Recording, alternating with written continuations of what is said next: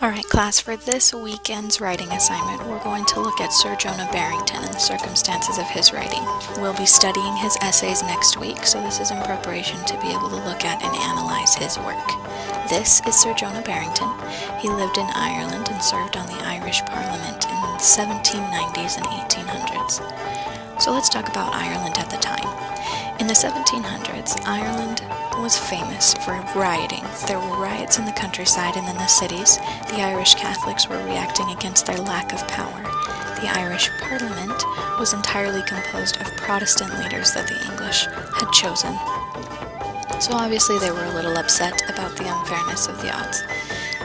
These photos and clips are of Ireland itself to show you a little bit why the Irish people may have been so adamant in protecting their national identity and their nationhood and their right to control the use of their own land.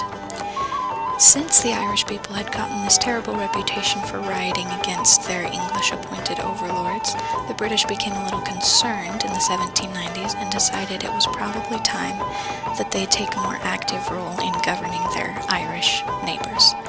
So their solution to the Irish problem was to combine the parliaments and churches of England and Ireland and essentially absorb all of Ireland into England.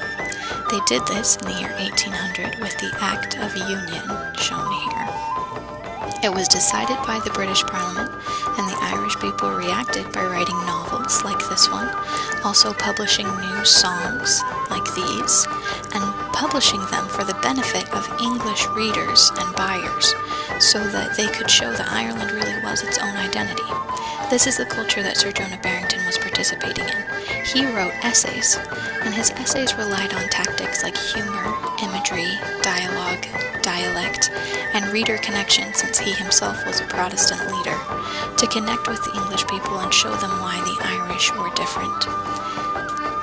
Why would Sir Jonah Barrington choose to use these tactics instead of a more obvious political approach? What's effective about a literary approach? And what problems might this strategy cause? What is essay writing not going to solve? I want you to consider especially in what kinds of situations might you want to try something similar. Might you want to address a problem in a different way than just stating your opposition?